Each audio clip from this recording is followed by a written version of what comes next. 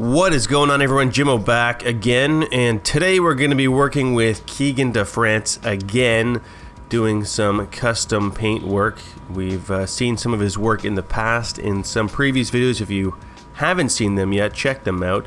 But there's always something cool hanging around his shop, like this American flag inspired guitar, and you know, lots of metal flake and stuff you don't get to see in your everyday collision shop, that's for sure. And there never seems to be a shortage of skulls, lots of skulls. And one thing I've noticed is that his spray out cards tend to look a little different than mine. A little nicer to look at, mind you. So what we are going to be working on today is this Nissan Altima coupe, and we're going to be painting it complete first. And you'll notice that I'm saying we as if I'm somehow involved in this job, but you can see that, you know, I played a pretty big role washing it all down for him to get it ready to shoot. So teamwork, it's all about teamwork. I do a tremendous amount of it.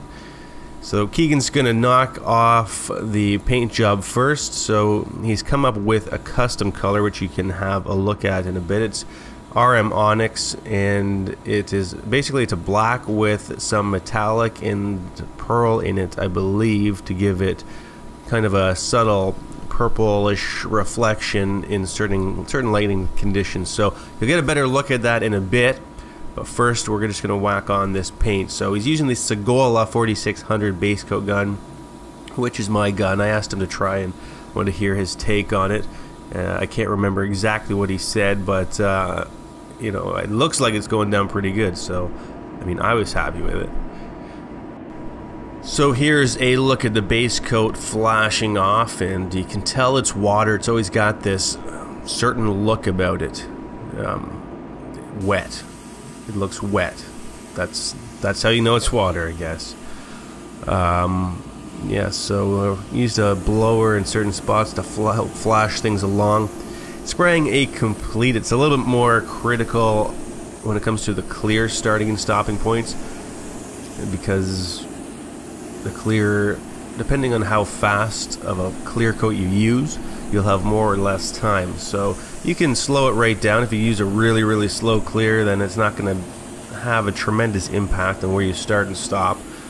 And every vehicle is a little bit different. Some have brakes that are easier to work than others, so I've never been, I tend to usually start them somewhere around the sail area or the back quarter. Everyone's a little bit different. I don't think there's necessarily a right or wrong way to approach this. Just, you know, you can't take all day about it, I guess. You can't spray half the car and then go have a coffee break and then, you know, talk to your buds and check your Instagram feed, which, you know, I wouldn't oppose. If you're checking up on the Refinish network one, that's fine. I can deal with that. But what's going to happen is you're going to come back and there's going to be dry spray down the middle of your job, because that's what would happen. So here you can have a good look at the color. Now you can see how it's reflecting under the 3M sun gun there, which sort of replicates what's going to look like outside. It's got a pretty nice look about it. So we've got the clear on this job now, and we're gonna have to sand that down. And again, when I say we, that's something he did, and better him than me, because that's looks like a lot of work to do. Probably took a few hours to sand that thing back down again, and then we're gonna apply some cool Dragon Ball Z graphics to the hood, and then yeah, but first we're gonna do some silver leaf down the side here. And if you're like me, you do not get exposed to this type of painting that often. So, I mean, I'm not going to pretend to be an expert on it, so I'm going to let you have a look at what he's doing. I'll try to explain some of it beforehand, but basically the way I understand the principle of applying this is there's a special glue he's going to put down here. So he's going to brush it down, try and keep everything smooth and make sure that there's no imperfections in the glue that will mess up how that silver leaf goes down. And he's going to apply a bit of glue to those tape areas on top of the stripe, and then he can check to see how dry that glue is, and he wants to hit a certain window of dryness before he puts the silver relief into it. if that makes sense. So let's watch that.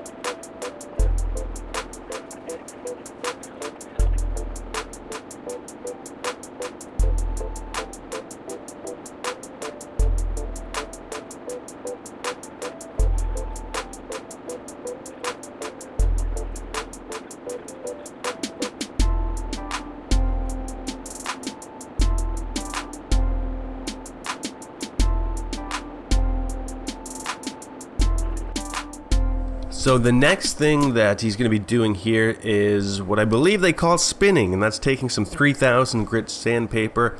I believe there's a few different ways you can achieve this, and pressing it into the silver leaf and giving it a little twirl. And you can see it changes the pattern and makes it look a little bit funkier. That's going to reflect back through. He's going to put a candy over top of that, a candy red, and it's going to reflect up through that red and give off that pattern look and make it pop just a little bit more.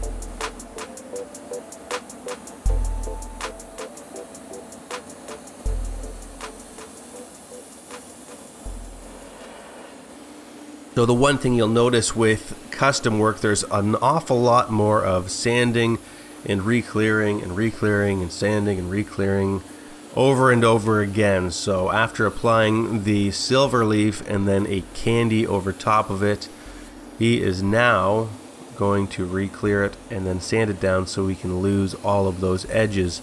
Well, it's going to protect, I guess you need to clear over top of those stripes anyway, but you don't want any edges around where you've just masked off, so there'll be a bit of an edge along that stripe. So clearing it and then sanding it down and then clearing it again likely is going to remove that. So we'll get that clear on here, and then we're going to have a look at the hood where we've got something pretty funky going on.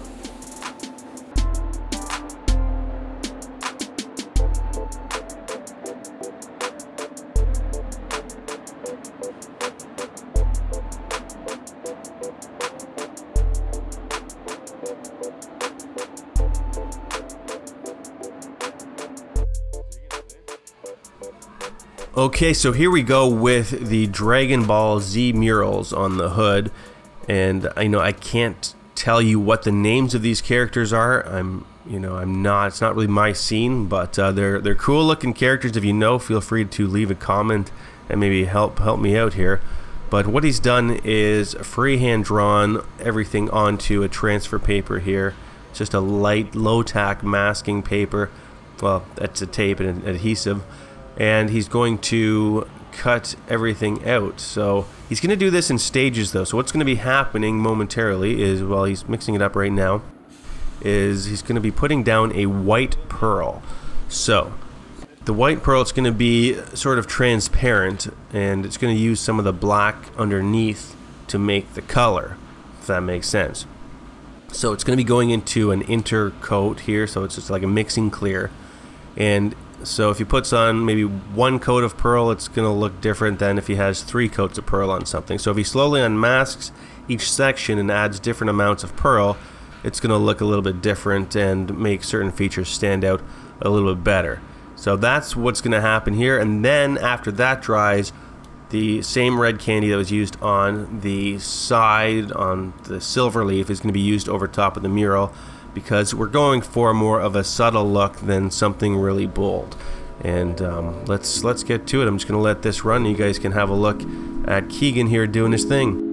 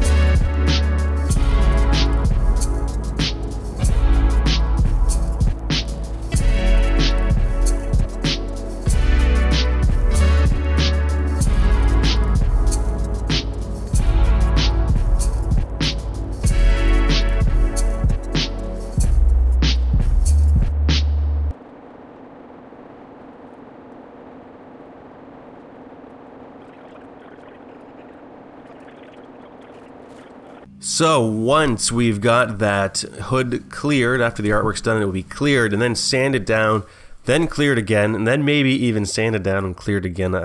It's a long, tedious process, but here's what it looks like when we've got everything all together. Pretty cool. He also added on some more silver leaf stripes with the same candy over top there on the hood, just to tie everything in together and make everything look that much cooler. And at the back, we've got some painted on carbon fiber pattern on the spoiler, and he's added a pinstripe pattern there as well and signed it, and there was some at the top. So pretty cool looking car.